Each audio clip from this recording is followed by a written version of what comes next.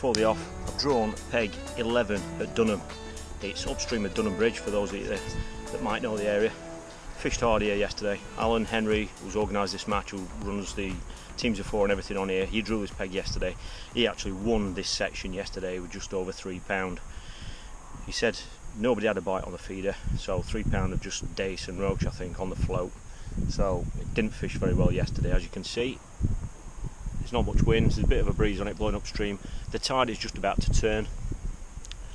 Like I said, we're kicking off at 11 o'clock and the tide is due to top at about 12:30. So it's going to start going that way now to the right and back up.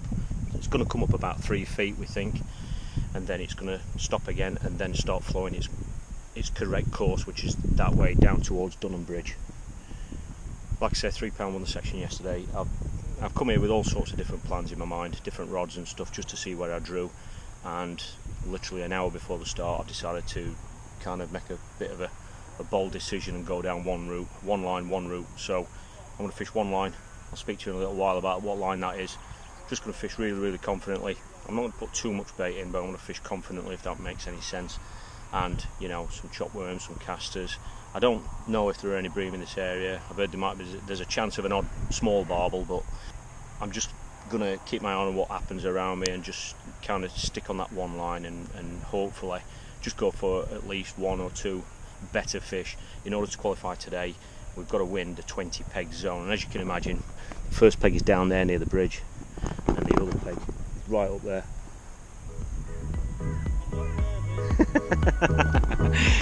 20 pegs, which obviously go right the way up there.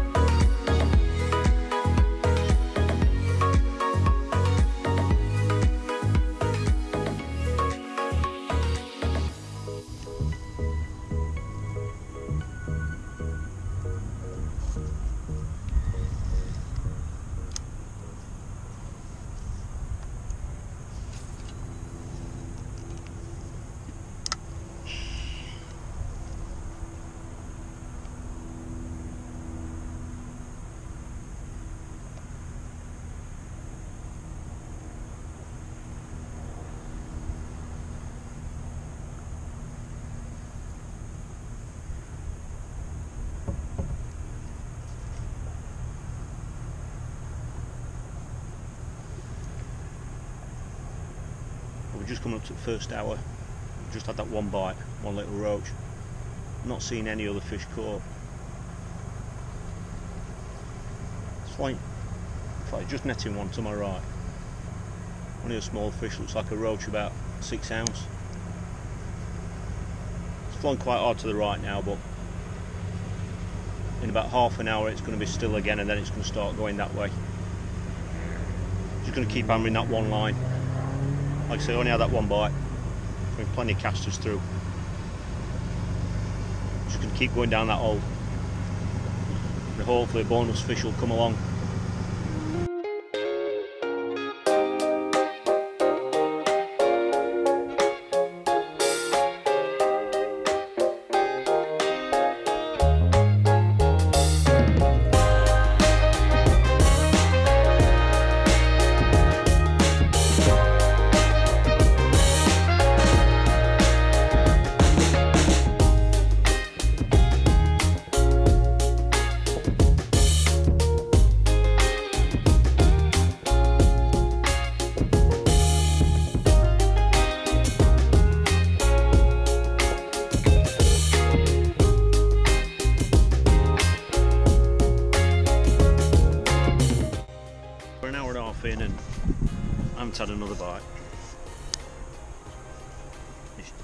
just about to start slowing down, I think, before it stops and then starts going that way. But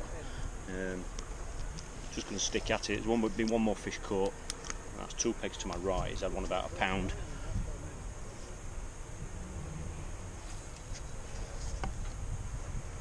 Other than that, I haven't seen any other fish caught yet.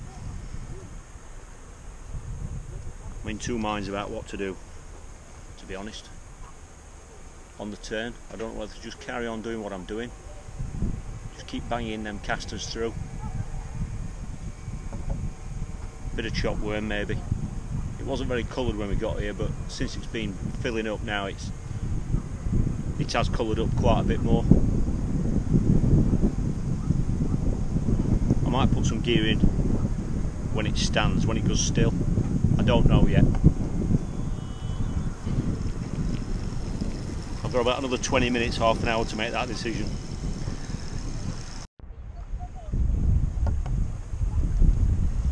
And it looks like we've got a bit of boat activity now as well.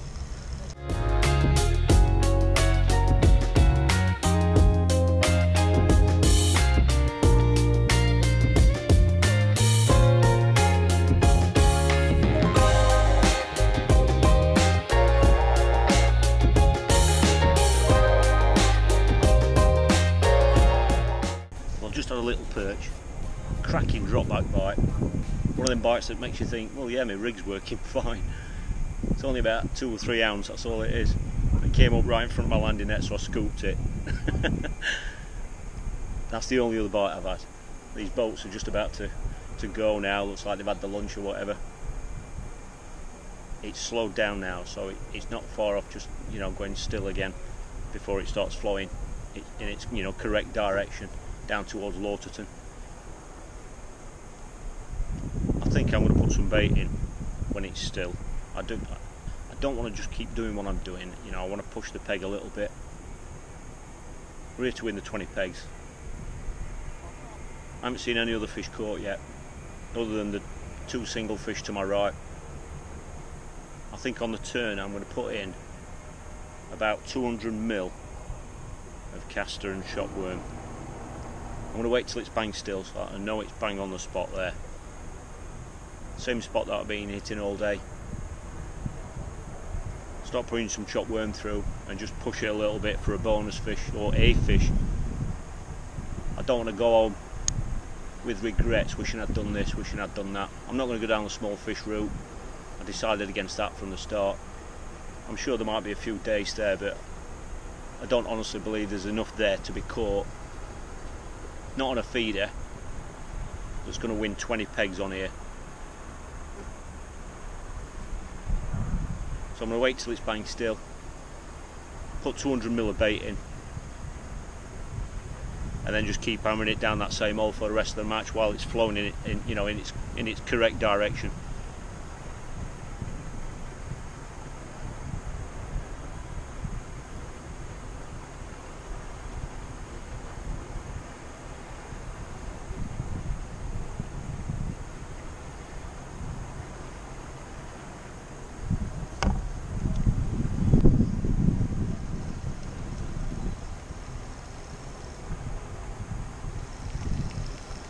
Definitely an indication. If it's a fish, it's a very small fish.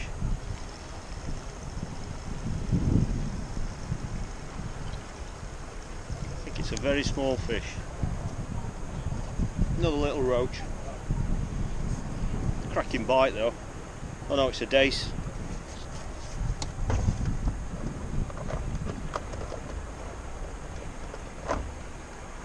What is interesting is I've had 3 fish now, and not one of them is bigger than 2 ounce. And the 2 lads to my right have both had a fish apiece, and both of those fish, one's about half a pound, one's a pound.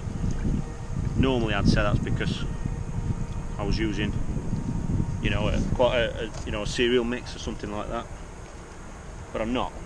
I'm using Special G green on its own, which is a really strong mix, so I can't blame that. I'm just going to keep on, keep going.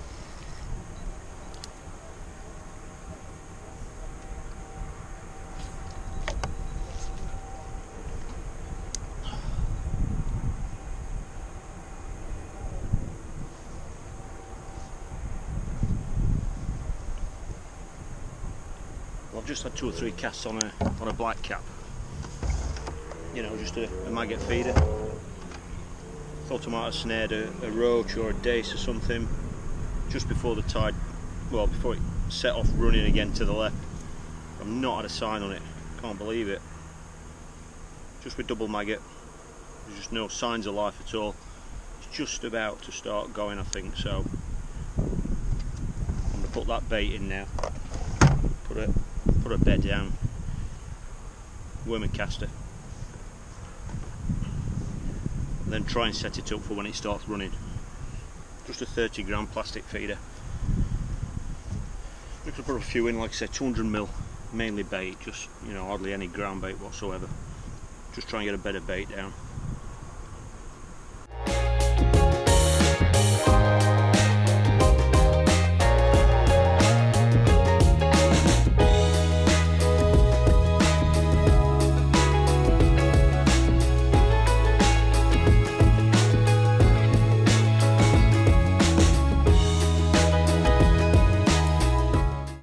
Spell on a 25cm up, and I've been fishing 50 all day but not had a sign.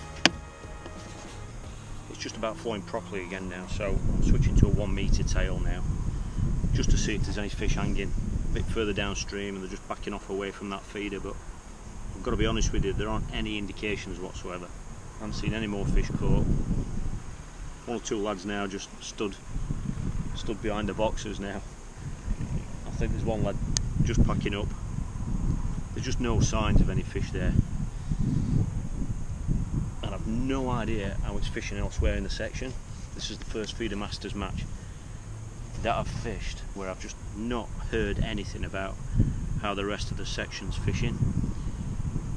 But I've made my bed, I've got to lie in it, just got to stick at what I'm doing and try and snare one. Well, there's an hour and a half left and I haven't had any more signs, nothing. Just got them 3 small fish.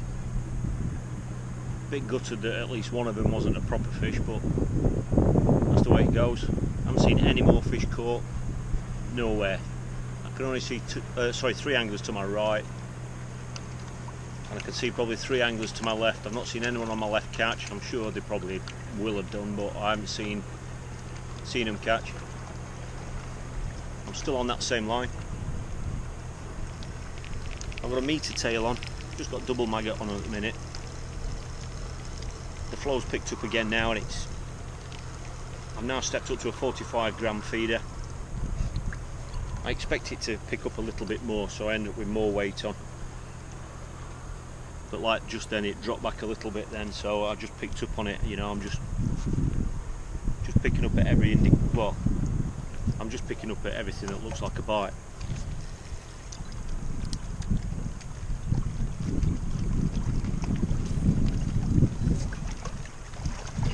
I've not heard anything about how the section's fishing at all, nothing, so I've no idea what's been caught.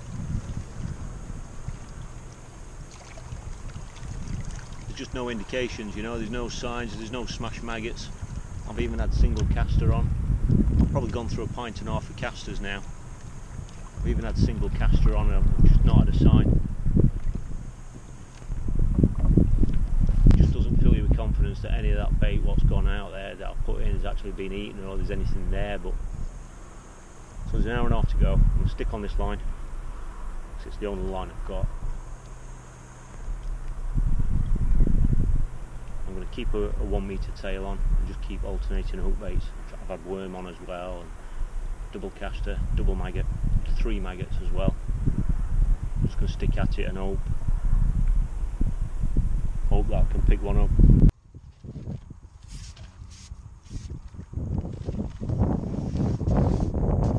Another babby perch. Section.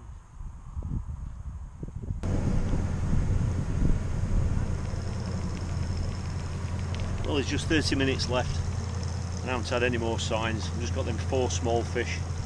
A bit gutted that at least 1 or 2 of them haven't been better fish, but that's the way it goes sometimes. I didn't know, but the lad 2 to my right has got a fish about a pound, pound and a half or whatever it was. He actually packed up at 2 o'clock and went home. I didn't know because I can't see him, but well, obviously I can't see him now, can I?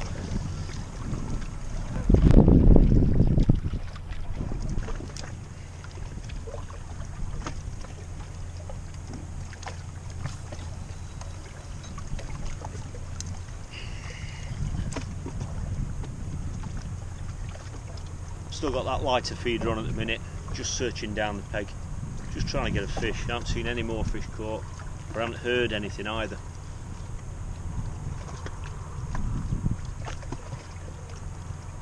I'm going to get a decent fish, it doesn't matter, you know, when it comes, even if it's in the last minute. Still on that same line. Still got a metre tail on, but it's very, very grim. There's just no small fish, you know. You're not getting any bites, even on double maggot or 3 maggots. You're not getting bites from dace or roach or anything like that. Even on a metre tail. It's I know it's bright sunshine. It's not really coloured, but we'd heard it had been fishing hard. So that's why just got to keep hammering it until the final whistle. One fish, one bite can change everything. Well, I've just had a brilliant drop back bite. How about that? There's about 10 minutes of the match to go. I thought that was going to be the fish. Took 4 red maggots on a 14. It's been the story of today, I think. Good bite though. Shows the rig must be working alright. There's about 10 minutes left. The prayer mat is out. The lad on my left packed up about 15 minutes ago. He's gone home. Just trying to balance that feeder just right, you know. So that any indication is going to kind of dislodge it. But obviously with that wind, when that, you know, so 1 minute it's upstream, next minute it's downstream, and obviously that affects the balance of it. Just still trying to just search down the peg a little bit, just trying to see if there's any stray fish at the end of the swim.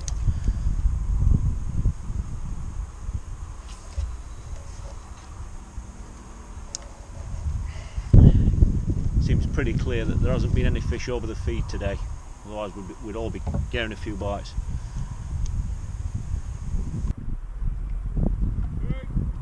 Hey! Well, that was a bit of a letdown. Ended up with 5 fish. 5 fish for about 6 ounce, 8 ounce, if that. Can't believe it. Can't believe I fished with the mix that I fished with, which is Special G Green, which is really strong. I put nearly 2 pints of casters through.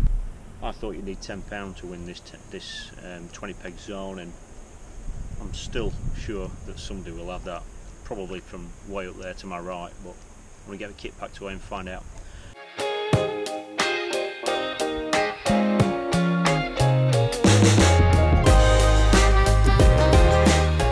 Well, that is the fruit of my labour for 5 hours. 5 fish, 12 ounce. I'm happy with the number of fish, but the stamp is not quite what I needed.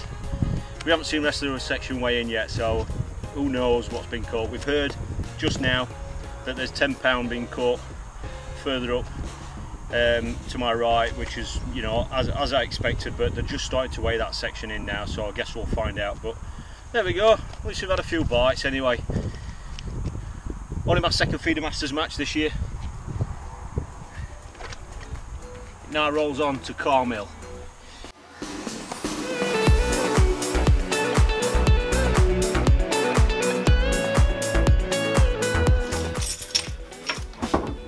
Well, that was a test, as you saw.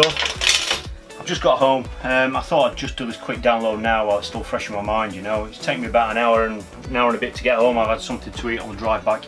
I wanted to film the presentation for you, but I didn't get a chance purely because Golden Rod tickets go on sale in about 13 minutes. And I wanted to get back because obviously I only had 2 or 3 Feeder Masters tickets, and I wanted some of the Golden Rod ones just to kind of compensate for the lack of the ones that I got Feeder Masters. So I couldn't go back for the presentation and film it for you, so I've had to get back because I'll be logging it online in about 10 minutes or so to try and get some tickets for that. It's been a real test, as you've seen. Apologies for the lack of action. There's only so much I can do and edit when there's so little action on a video, but hopefully you've appreciated me sharing this with you. I think I made the right decision. I predicted £10 was going to win that 20 peg zone, and that's exactly what it's taken. Alistair Ogilvie has won that 20 peg zone with £10.4. He's had some skimmers. There were 3 lads up to my right that have caught skimmers, 3 of them in a row. So he's won the 20 peg zone with £10.4. That's actually won the match, believe it or not. That's won the whole match. I can't believe it. You know, it's just proves how hard it's fishing. So Alistair's gone through and qualified. I think I've done the right thing. You know, there's no way I would have got £10 of those little dace. No way. It would have been hard enough to get that with a float, no mind a feeder. So I'm quite pleased that I didn't waste any time whatsoever in going for those fish. I feel a little bit unfortunate in the sense that I've had 5 fish and not one of them has been bigger than that. You know, I've had 5 for 12 ounce.